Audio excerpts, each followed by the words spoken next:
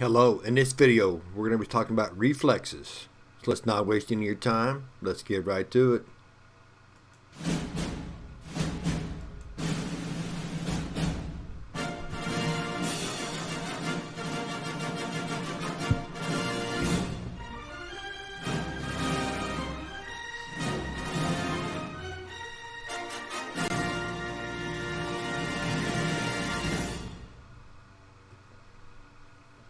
Now, when we're talking reflexes, first thing we want to do is establish, hey, what we're talking about.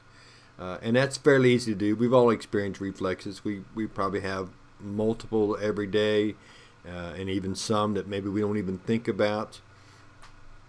And they can come as, from as drastic as a situation where you step on something sharp or something warm, or there's just a lot of ways. But what we're going to be doing is breaking down the individual sections when it comes to the information being processed and reactions made.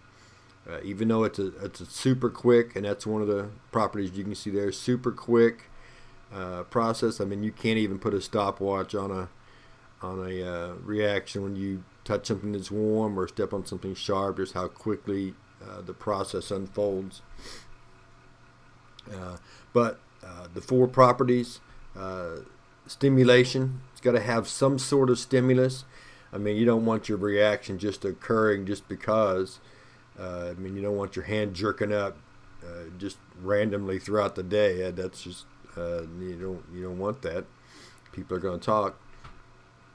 But they're involuntary. I mean, you don't want to, if you truly step on a nail or something sharp.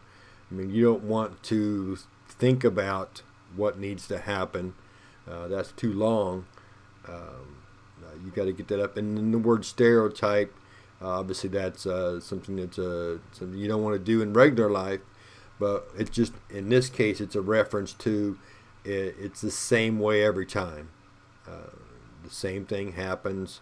That way, the muscles have the fine-tuned response to it, and it occurs flawlessly.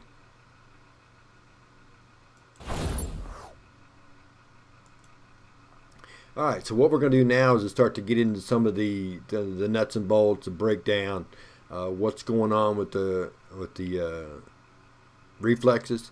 And this screen here is just a reminder that the information is going to process the same way. It's just done so in a quicker manner, and we've taken out one big aspect, and that's the brain. We no longer use the brain as the deciding, what's the word I want to use, is the one who makes a decision on what to do.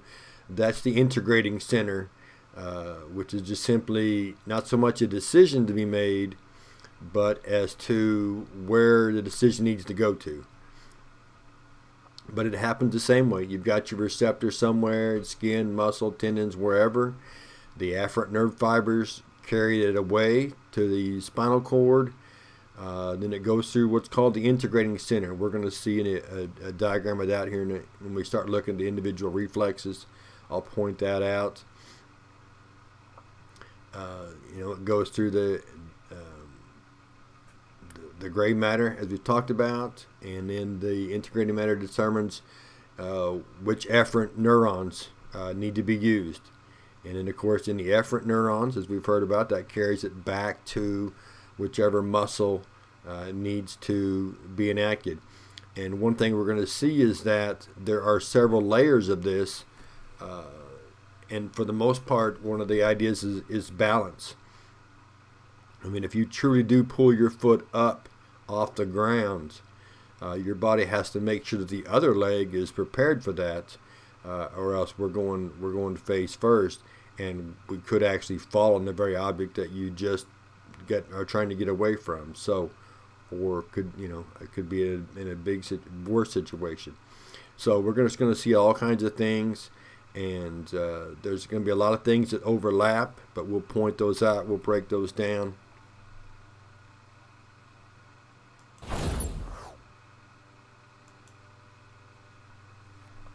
Alright, so on this screen we're going to talk about some properties of a reflex, because as you can imagine, there's a lot of things going on. We talked in a couple of videos ago about all the messages that have to be sent in order to, as a wide receiver running down the field in the sprint, looking back, holding their hands up, and then catching a football. Same with an outfielder who's running down a deep fly ball. Same thing with reflexes. Man, there's a lot going on in a short amount of time, just to make sure everything is going on. Let's see. So not only the reflex occurs, but you got to think about other things, as we've mentioned. A lot of this is on the screen. Again, there's a bunch, and you're going to want to capture it all. But some of the highlights is the fact, and it's number 2 there, that during this reflex, the body has to stay upright. I mean, you can't be falling over. That's counterproductive. I mean, yeah, it's just counterproductive. You don't want to fall over. I'm trying to think of something clever to say there. So whether it's lifting your foot up, whether it's moving your hands, whether it's some sort of other reaction to the stimulus, the reflex, it's got to, make sure everything is going to be kept safe. And the last one, the reciprocal inhibition. One thing we want to think about is that when you are lifting your hand up, you don't want the antagonist muscle putting it back down. Just like if you were to open your hand and then it closes, or close it and then it opens, you don't want the antagonist muscle or the opposite muscle working as well, which is what it does in a normal work situation. So there's a brief period of time that is shut down, and then of course the idea of extensors or flexors.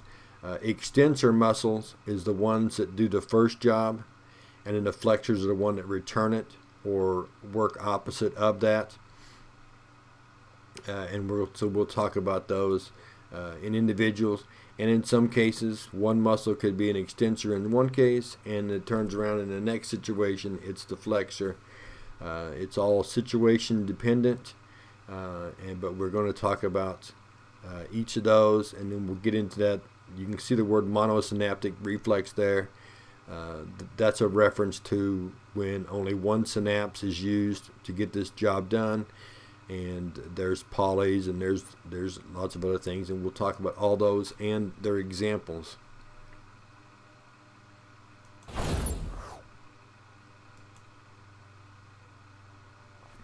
All right, our first reflex to look at is just the old simple. Hopefully you've experienced this to understand what's going on. You're at the doctor's office and they're testing your reflexes. They're not really seeing it. They don't really care to see if you can move your leg. If it's not a paralysis test, but that the proper neurons for reflexes are firing. And so you've got a breakdown here. You can see the 1 through 6, and I'm not going to read, or actually it's 8. I'm not going to read, or 7. I'm not going to read those to you. You can do that. But I'm just going to explain what's happening and where the important parts are. And so we start off with our extensor flexor. The diagram obviously is beside me here. At the very bottom there at number 1, it points to the muscle fiber above the other fiber. The one on top, that's the extensor. The one below is the flexor. It's the one that's going to return the leg. So when that leg, that kneecap, or right below the kneecap, is tapped, and that leg kicks up as a response, the flexor is the one that brings it back down. Now the part that's kind of towards the middle, that little white opening, the white obviously is a tendon. That's connective tissue. What that's showing you inside of that's a muscle spindle. And muscle spindle is our next video. We'll break it down even more what it is. But it's essentially a sensory receptor. It's a proprioceptor that we've talked a couple of times about. One of the functions of the proprioceptors is that they remind or they alert the brain as to the progress of the motion and how things are going. But they also, and we'll see a breakdown of them when we talk about them, but they're also full of efferent and afferent nerve fibers. In other words, they're sending messages out, they're receiving messages. And those messages would have to do with, if we need to correct a behavior or continue the motion, whatever it might be. But in the reflex arc, you can see, if you look at the cross section of the spinal cord there, and the old butterfly, the gray matter, you can see the green and the red and the blue, the little circles there. And again, if that's too small to make to really understand or see it, as always, it's in the PowerPoint, it's in the textbook. So if you want a bigger image, just simply pause here and open one of those up. But where those circles are, that was the integrating center that we were talking about earlier. That's where the decision is made on what needs to be done. So, and you can see that it goes into the gray matter, decision is made, and then right back out the posterior root and right back to whatever the muscle it needs to be. So you can see the part that's left out of the decision-making process, or the process, is the brain. And you may be saying, well, I can see the word it says to brain up there. Yes, the brain does get a report about what happened, but it's not part of the decision-making process of what's going on. Now this is, so looking at this diagram, the left-hand side, especially if you split the spinal cord symmetrically in half, left and right, the left side of this diagram is all about the extensor muscle, and in the back half, the right hand side, is all about the flexor muscle and the response. Because if in this situation, especially if you were standing and for some reason your leg had to kick out, the flexor would need to bring it back down to kick that reflex. Now, and you may think, okay, when would this come into play in real life? Well, it's just the idea of maybe being startled, something on the ground, and the reflex is to kick out at it to move it away.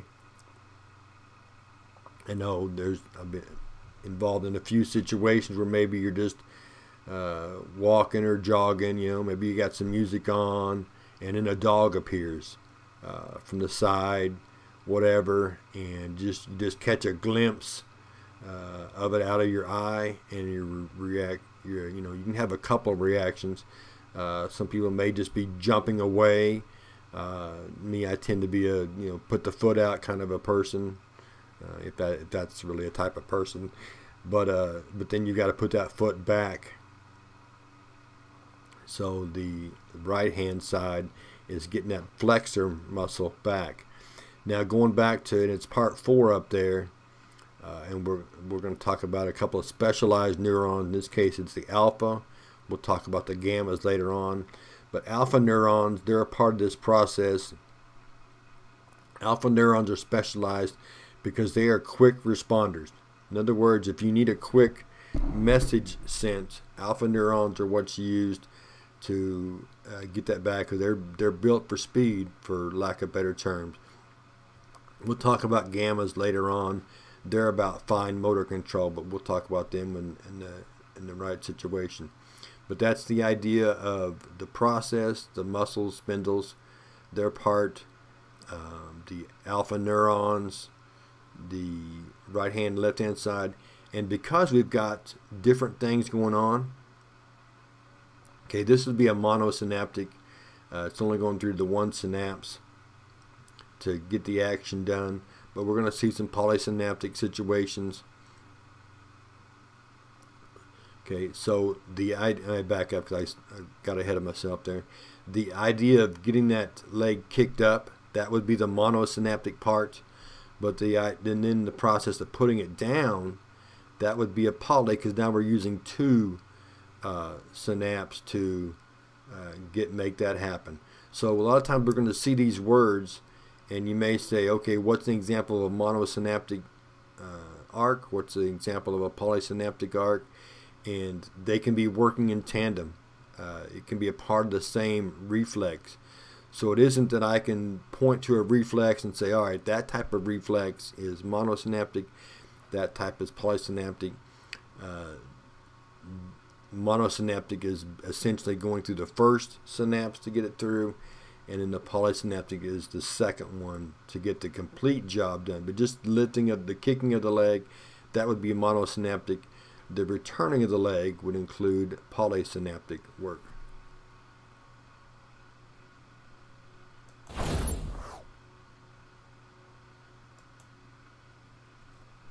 All right, our next type of reflex to look at is the withdrawal, and in this case, when we say withdrawal, we're really saying pull away from. So the hand on the burner, the stepping on something sharp, those are all withdrawal. Maybe, and it could even be, it doesn't have to be something sharp. You could be, on a hike in the woods, and your next step is going to land you on a copperhead, and you snap your leg back up, pull it back up. Or some people can be, you're walking in the woods and you step on a stick and it snaps. That can startle some people, and the leg comes up. You can be walking somewhere where maybe it's fairly dark, and maybe you touch something that causes your hand to pull back. Maybe it's spider web or something wet, maybe, or just whatever. A lot of things can cause the withdrawal reflex. And then again, there's a lot of things to information there. You want to be sure to capture that. But it's also a example of, and you can see the color-coded diagram. And in this case, when you look at the cross-section of the spinal cord, you see a lot of things going on, because there are multiple levels happening here. Because in this case, now your leg is up, okay, and the body has to be prepared for that, or else we're just going to topple over.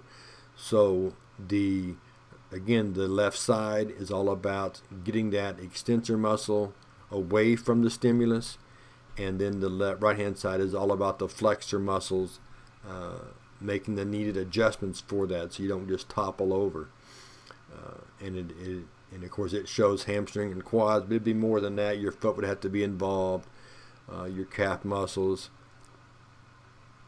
There's situations where you have a reaction like this, and then your calf muscles feel a little soreness because of just the quick tenseness, quick contraction that they go through. But again, getting the flexor muscles to work, that would be the polysynaptic part of what's going on. And we'll talk about the balance part on the next screen.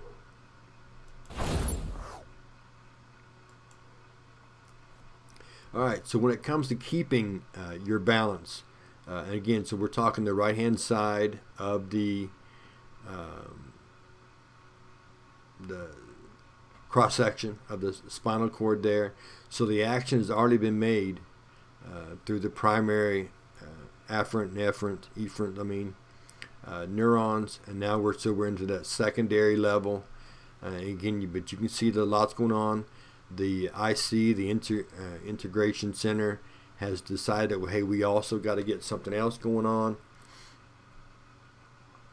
and we're going to talk about reflexes, types of reflexes at different arcways, and this would be one that would be cross. What's the E stand for? Cross extensor. Yeah, it's right there in front of me. And so this would be a contralateral reflex. In other words, you just got to work different parts of the body to make sure that things happen. With the idea of just, in this case, not falling over. If you are jumping back away, then again, maybe your arms come into play to keep the balance. Whatever's got to happen, the body is equipped to do multiple pathways to make sure that everything is all right.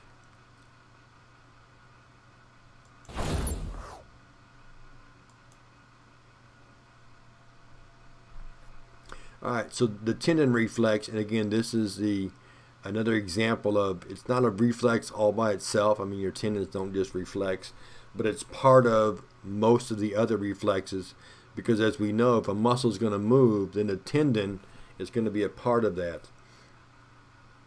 And again, you can see that this is the quickest one, and they're tendon organs, which is the second word down on the list for the diagram over there. But essentially what's happening here is as part of a reflex, so this could be on the extensor muscle that has to contract to pull away. This could be on the flexor muscle that's accommodating the action. But essentially what's going on is that the tendon organs, which you can see over there, those are receptors. Okay, again, the proprioceptors, again, they are alerting the brain as to what's going on, but they're also receiving information, making decisions.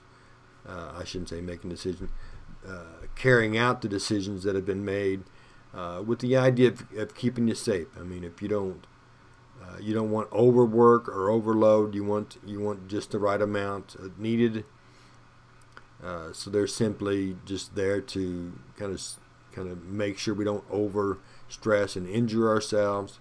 But that's the idea of tendons. But again, this is part of other reflexes. It's a small part of other reflexes.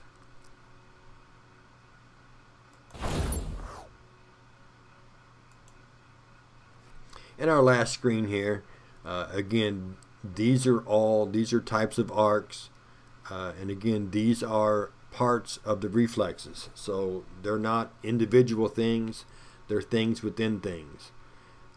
So, like for example, an ipsilateral arc.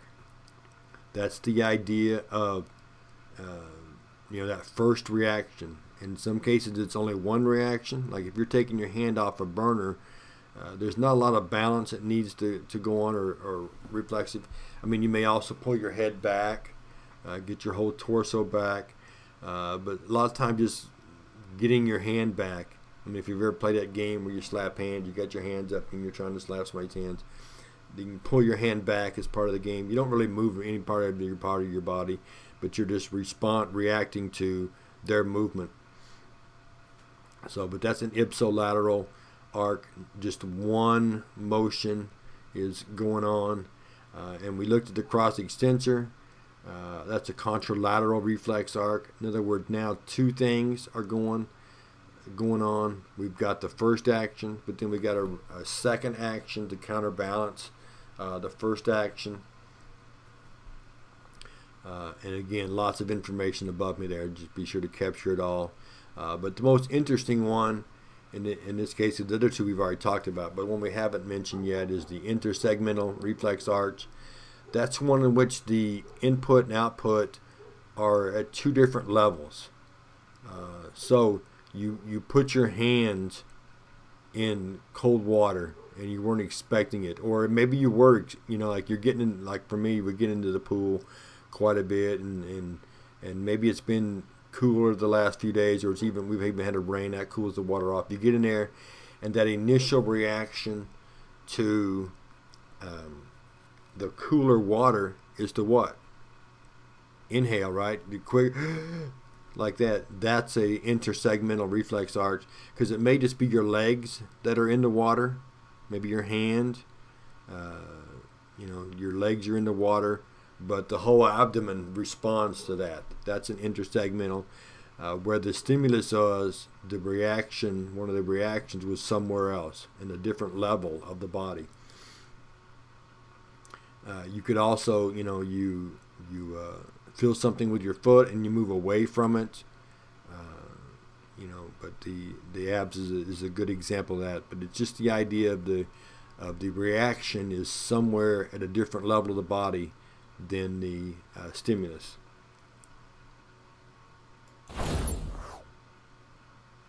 Well, that's our video over reflexes. When we when we get together next time, we're going to be talking about the muscle spindles. So we'll see you then.